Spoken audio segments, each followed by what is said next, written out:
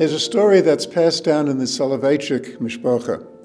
Reb Chaim Volozhiner, the ancestor of the Soloveitchik family, was at the bar mitzvah of a great-grandchild.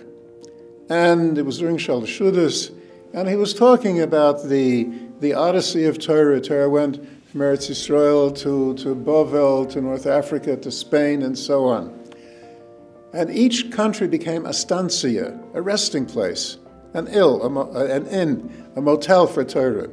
And somebody asked him, which will be the last stancia of Torah before Mashiach comes? And he said, the last stancia of Torah will be America. And then he burst into tears. And everybody was shocked because he was not known to be an emotional person. Why was he crying?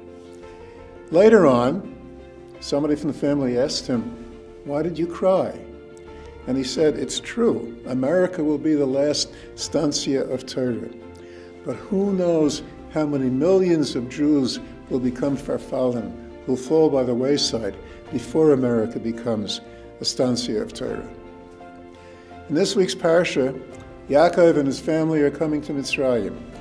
And Ves Yehuda shalach lefonav goishlo. He sent Yehuda before to prepare the way in Goshen.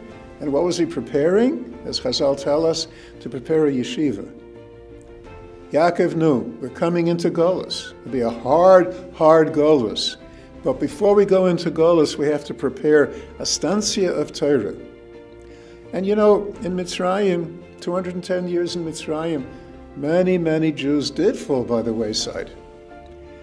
But because that preparation of Torah was made as the precondition, as the preparation for the Golus, Klal Yisrael was able to survive and leave Mitzrayim and go to Har Sinai.